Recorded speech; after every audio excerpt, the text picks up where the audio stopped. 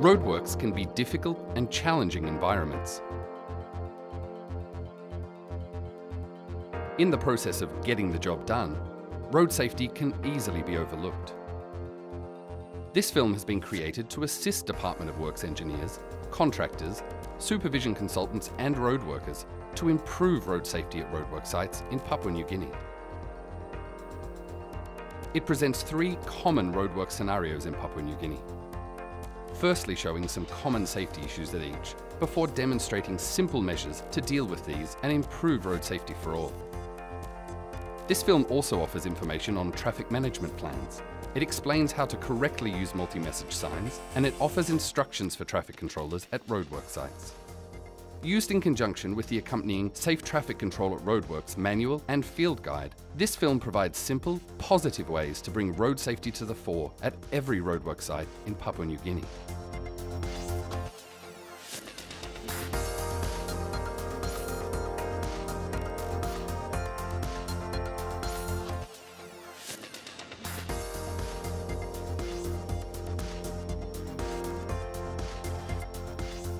A Traffic Management Plan, or TMP, is a plan showing the traffic control devices proposed for use at a worksite, together with a list of the programming of the works.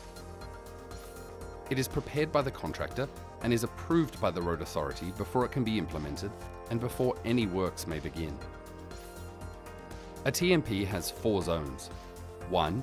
An advanced warning zone. 2. A transition zone, only used when traffic is to be directed from one lane to another. 3. The work zone. And 4. A termination zone. The length of each zone depends on the speed of the traffic. Tables 1, 2 and 3 in the field guide give you the lengths for each zone. Full details about TMPs can be found in your manual and field guide.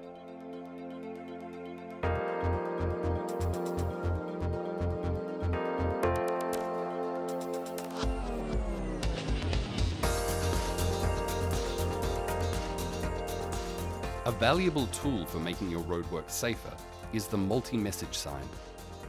These lightweight frames have space for 3 signs in the front and 3 signs in the back.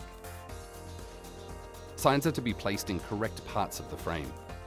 For example, a speed limit sign shall always be in the upper section and closest to the road. Every section of the frame is to be filled with a sign, and the back of the frame can be used to inform drivers as they depart the worksite. Core flute signs are lightweight, flexible, waterproof and reflective. You will find them easy to change so that your message can accurately tell drivers what lies ahead. For example, when the work ends for the day, you are to remove the road worker sign and replace it with a more general sign. Your field guide offers further details about how to set up multi-message frames.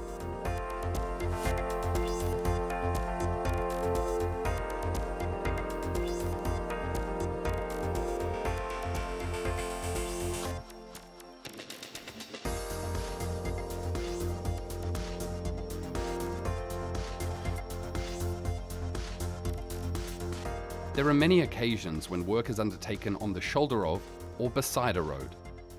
Common road safety problems in these situations include no advance warning signs, old, dirty and non-reflective signs, no speed reduction, signs placed too close to the work zone. To improve road safety at these locations, you should ensure that the layout in Figure 1 of your field guide is used. Only clean, reflective signs are used.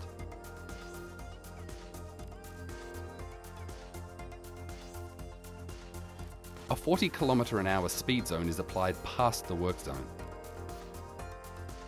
Signs are mirrored on both sides of the road. Signs informing drivers of a change back to normal traffic conditions are placed as they leave the worksite.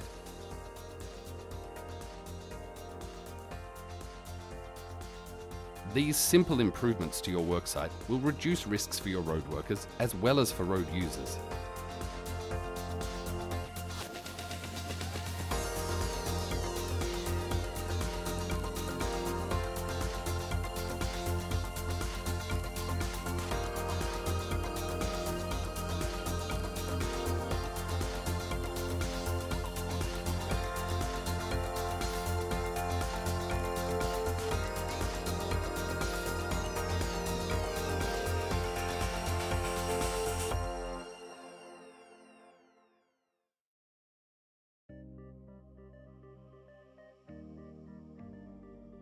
Traffic controllers have an important role to play at roadworks.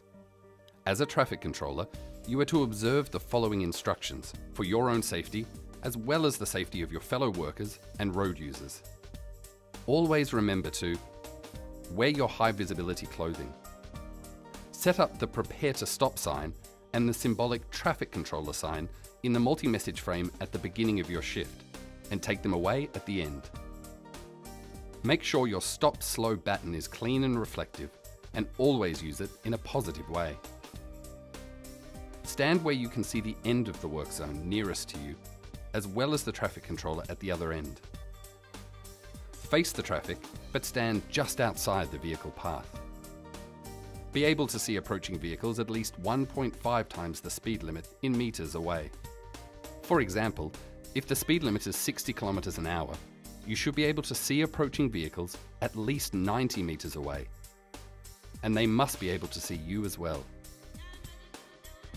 Give clear and decisive signals. If you are working with another traffic controller, you will have the responsibility for changing traffic direction if you are the next to stop the traffic. To stop traffic, turn your baton to stop. Face the traffic and raise your hand into the stop position with the palm towards the traffic. Always have an escape path ready in case a vehicle heads towards you and appears not to be stopping. Once traffic is stopped, move a little if necessary, so that you are clearly visible to other traffic as it arrives. Stay at the head of the traffic queue and stand by yourself. To allow traffic to proceed, wait until all traffic from the other end of the work has passed. Move to the side of the road and turn your baton to slow. Turn side onto the traffic and with your other hand, give a go indication. Full details for your work as a traffic controller can be found in your accompanying manual and field guide.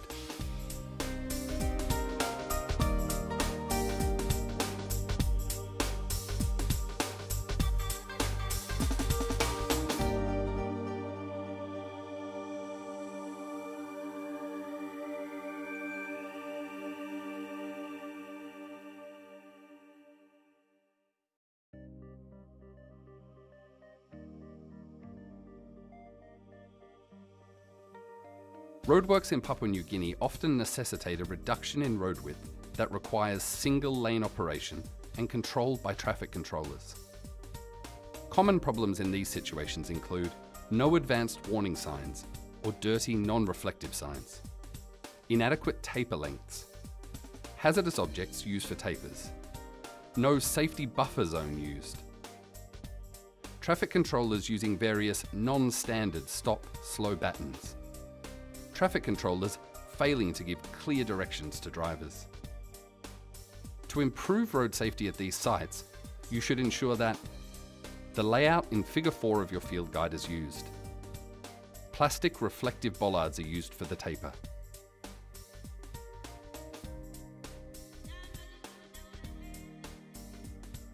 The taper is very conspicuous and in accordance with the lengths given in Table 2 in the field guide.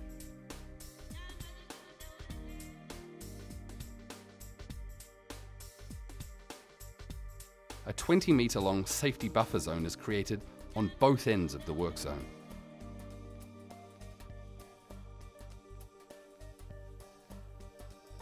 Traffic controllers are issued with clean and reflective stop-slow batons. Traffic controllers are trained to give positive traffic directions.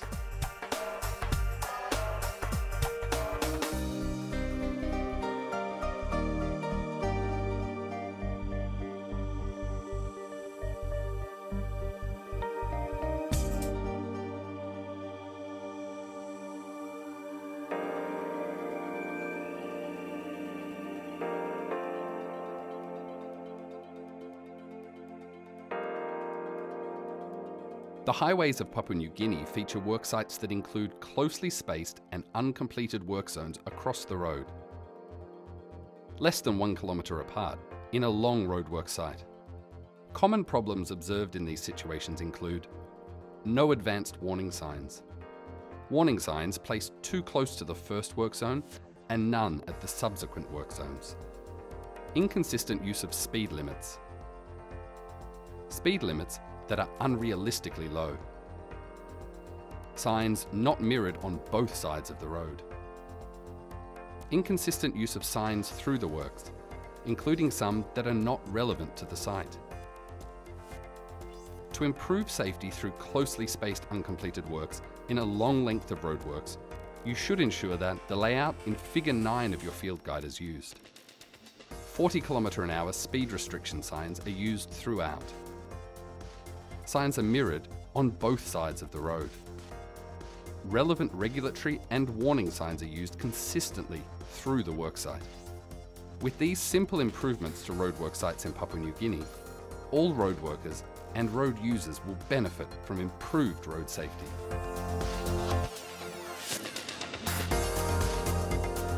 The Safe Traffic Control at Roadworks field guide and manual give you important guidance for safe roadworks in Papua New Guinea.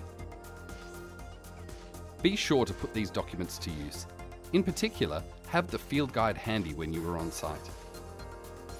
Apply these safety principles to your roadworks, and you can save lives and reduce injuries on the roads and highways of Papua New Guinea.